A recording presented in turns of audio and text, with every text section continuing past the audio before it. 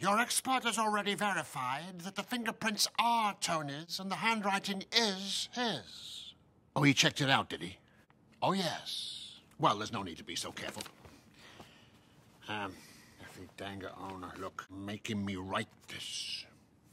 Driving in a car on a country road, shot at me. Start thinking. Forced off the road. Don't worry, I'm not hurt. That must be a relief when you got to that part. Oh, yes, indeed. Demand 300,000, whatever you do, don't... No police. Sit tight. Your expert has told you, I'm sure, everything, including the text. Yeah, you know they did in his way, but, Also that the money will be available. Yeah, that was a lucky thing, wasn't it? Having that... And also the fact that your being here jeopardizes my nephew's life.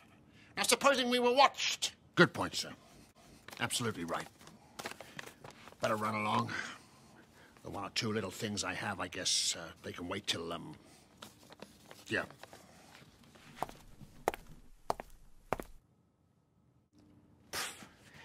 Now, it's just hit me how much you must love those flowers.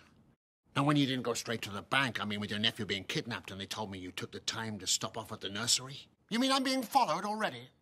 And you promised you wouldn't? I'm going to call up your superiors. No, there's no need to do that, sir. No. They've told me, and they made it very clear. I'm to stay in touch, but until your nephew is released, believe me, we're way back, way back. Nothing to worry about. In that case, I don't mind revealing that my nephew is not worth a sack of peat moss.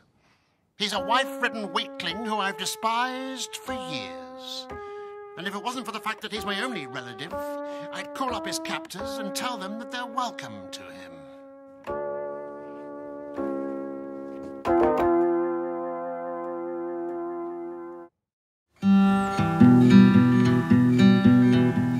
And this